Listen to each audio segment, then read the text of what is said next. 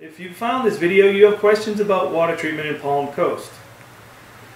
Another common question and common misbelief is that you have to buy a chlorination dechlorination system, because a lot of water companies will scare you that you have bacteria in your water.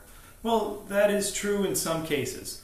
We do not try to use any chemicals here whatsoever, because chlorine is a carcinogenic and you don't want that. One of the ways that you can sterilize water is by using an ultraviolet light here, which is a sterilite is what it's called.